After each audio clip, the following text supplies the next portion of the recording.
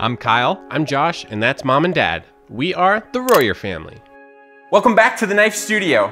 In this brand new series, we're gonna make a frame handle for this massive, massive double-edged Bowie knife. It's gonna have mother of pearl inserts on the sides, and it's gonna be really complicated, and it's gonna put me to the ultimate test to be able to make it through this build. The first thing we need to do with our prepared blade is work on the guard. With most of my knives, I like to start on the guard when it comes to the handle and then work my way back. For the guard, we're gonna use some 1018 mild steel that's 5/8 of an inch thick. Went ahead and traced over my guard real roughly and cut out a piece of paper and marked it out on my anvil with Sharpie. That way, as I'm forging this, I can hold it over the mark on my anvil and kind of rough it in and get it close to what this paper template is. To start off with, Kyle's going to heat up his guard in the forge. Normally, he would use the torch, but Dad already had the forge hot from making Damascus.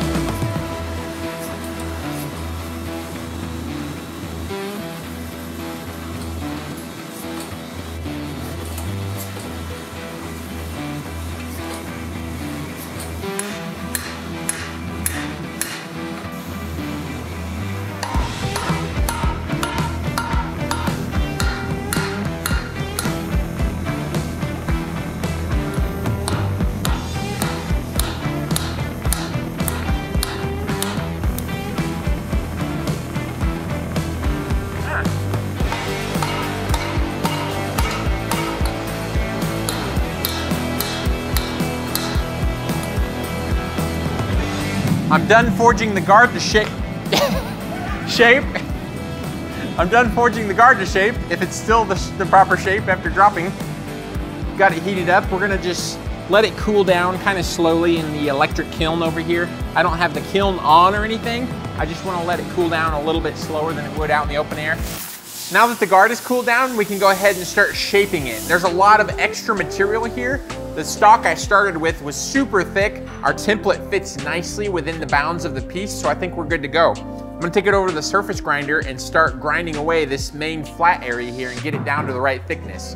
Right now it's a little over a 1/2 inch thick still, and we need to grind it down to like 300 thousandths or so.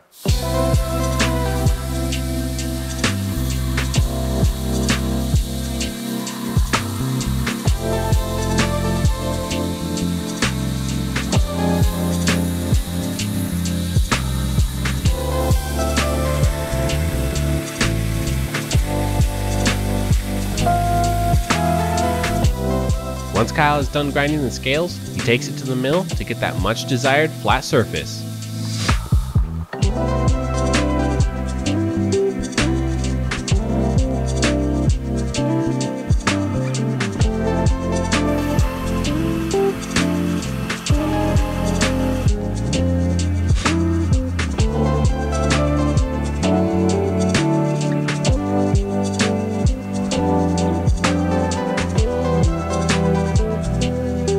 Now we want to start working on the quillions, these big lugs on the ends. We need to grind those down quite a bit, so I have a rough layout put on here.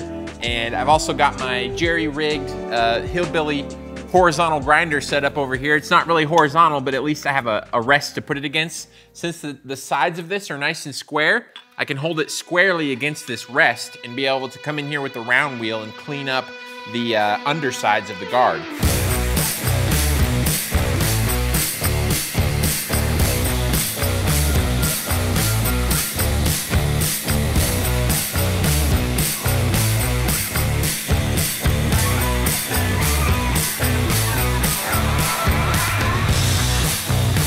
Kyle takes the guard back to the sketch, fine-tuning the profile.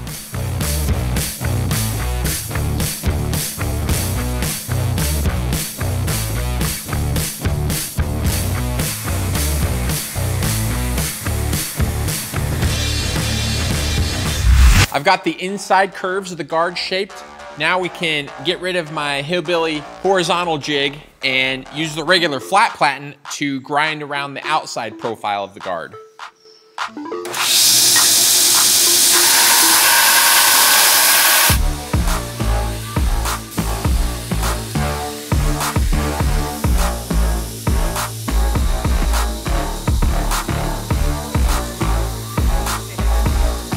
When Kyle needs to grind a lot of material and fast, he uses the handle of a wrench to give him more leverage.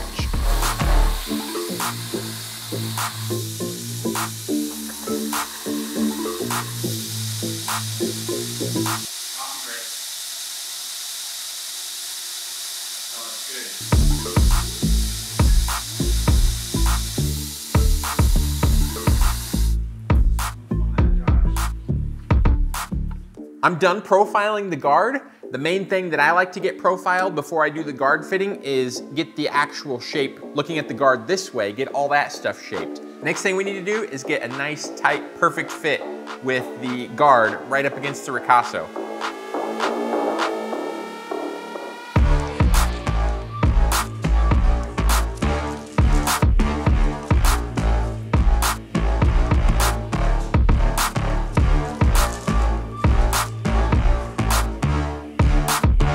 Once the bulk of the material is milled away, Kyle will use files to fine-tune the guard.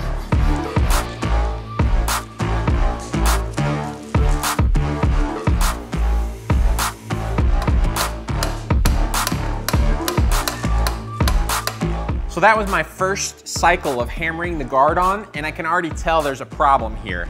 I was a little worried the 1/4" mill bit was gonna be a little too large because the tang was only a couple of thousandths over 1/4 inch. And sometimes those mill bits can wobble a little bit, especially in my Grizzly mill. Because of that, I have a little bit of a gap on the sides of the guard fit up area, so we're gonna have to do some special stuff that I don't like doing in order to fix that.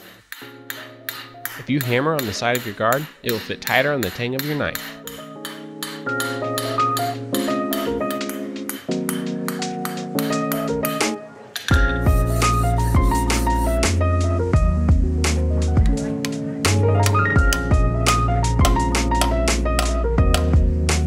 That's looking much better. I think I still have a little bit of a problem spot, so I'll have to smash down on a little bit more.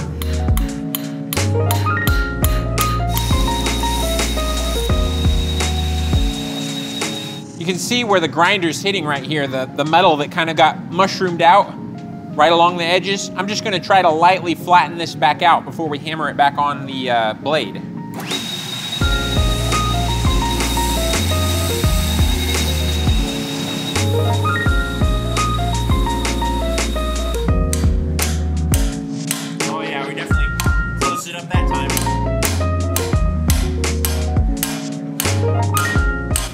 And now for a word from our sponsor, us. Over the years, I've gotten many requests from people asking how to begin making knives and what to do once they've made their first or second one. So my family and I have put together this course for people who want to begin making knives, or for someone who's already dabbled around with it and done a couple, but they want to advance their skills. So much of what I've learned over the past 16 years has been poured into this course to help the beginner bladesmith get into knives and enjoy it.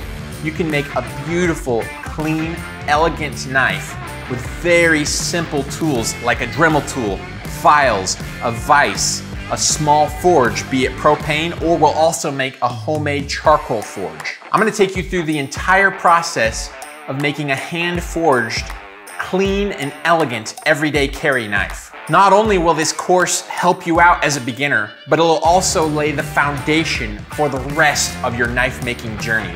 The things I do and teach and the knowledge I share in this course will apply to any project you do in the future. No matter where your knife making journey takes you, having a good foundation to build a clean, elegant, and simple knife will benefit you through the rest of your journey. Use coupon code YouTube for 20% off, link in the description.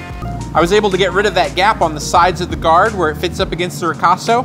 Now that I've gotten rid of that mistake from using too large of an end mill bit, we can finally move on to the rest of my guard fitting as per normal. Every 1 out of 4 knives I make normally ends up having some kind of little mistake where I have to bash on the guard like that. So I wanted to show it to you guys in case you end up having a problem with your guard fit can really help you out. You don't have to necessarily scrap your guard and start over. You can get a couple of second chances at it sometimes if you can smash the sides of the metal in. So we've already started to leave a little bit of a mark from the ricasso.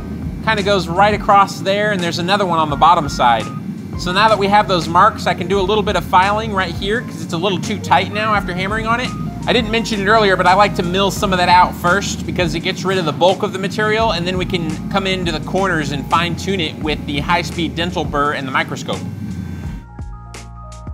I used a really tiny end mill bit to cut a little bit of a relief and hog out the bulk of that material. That way there'll be less to do with the high-speed dental burr.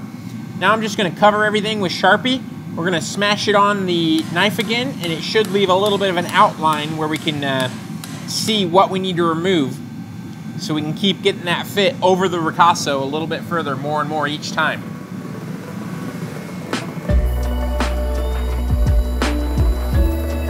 Rotating at about 320,000 RPM, Kyle will remove the perfect amount of material with his GRS setup.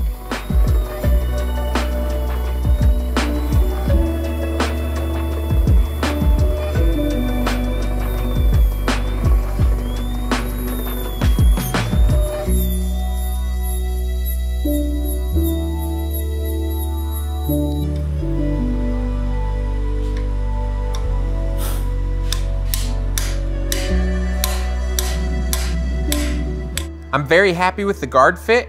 It's super tight, there's no gaps anywhere. It's about as good as I could ask for. Sometimes these guard fits can have a tendency of being angled a little bit like this, and we really don't want that, because if you start doing that as we build the rest of the handle off of the guard, it can kind of make the rest of your handle sometimes be angled a little bit too.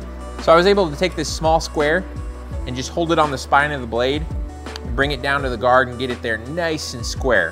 The guard fits on pretty tight and you gotta use a hammer to get it off, and you have to clamp the blade in the vise and use that special tool to hammer the guard on. But here's how you take it off.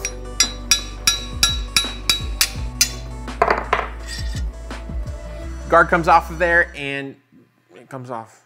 The guard comes off. The guard's removable. I used the high-speed dental burr to remove the material around the border, and then I kept hammering it on to leave a new fresh mark, and then I'd go back to the dental burr and keep doing that process over and over again. Once the ricasso started hitting these flat areas, then I knew we were pretty much there, and we had about 0.010 of an inch where the guard fit over the ricasso. The next piece to work on is the front spacer. This knife is gonna have a combination of blued fittings with gold inlay and Damascus fittings. So the guard's gonna be blued, and then we'll have a Damascus front spacer. The frame will be Damascus, except for the outside part of the frame handle, that'll be blued, and then the pommel will be Damascus, and the pommel nut will be blued. All the pieces have been normalized, so they're ready to go for shaping and stuff like that, and they're pretty soft right now. So I'm gonna start grinding on this piece, get it flattened up, get it cleaned up, get all this forge scale off of here, and then we'll start milling out the slot the same as we did on the guard.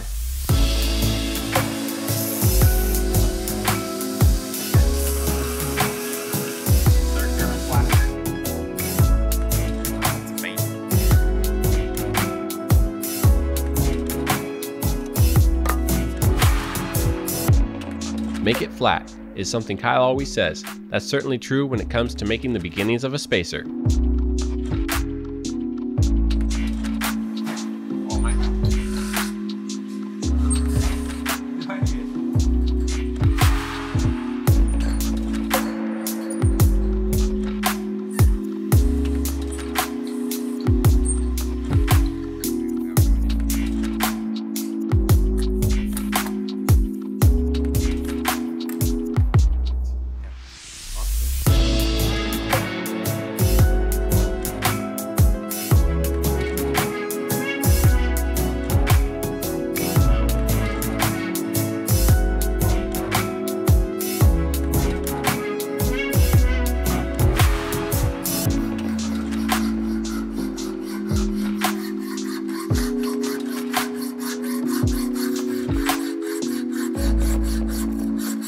Once again, I made a little bit of a mistake here with the front spacer. I should have put my guard on and then drawn a line behind where my guard stops. And instead of doing that, I just kind of estimated that my front spacer would go up to this first little ledge here, but I was completely off and the front spacer actually stopped before that ledge. So once again, I made the fit a little loose on the front spacer. So what I'm gonna do is just lightly smash on the sides, ever so slightly, and it'll get it fitting nice and tight against the sides. And then to fix the length of the groove, I think I'm just gonna go in with the TIG welder and put a little tiny bit of weld on the inside.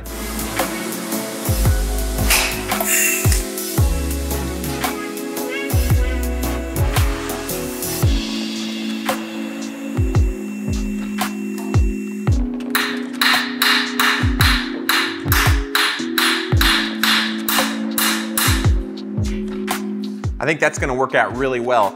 I lightly hit on the sides of the front spacer a little bit because I just needed to close that up ever so slightly.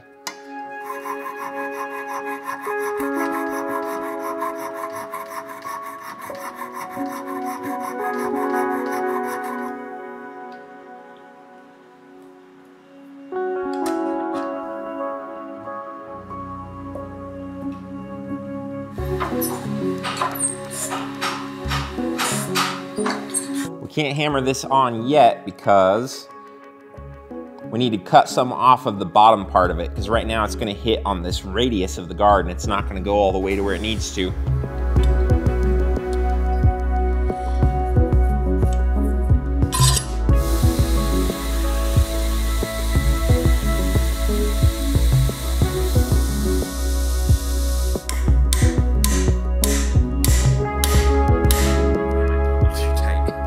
I went ahead and shaped the front spacer, or rather I profiled the top and bottom of it.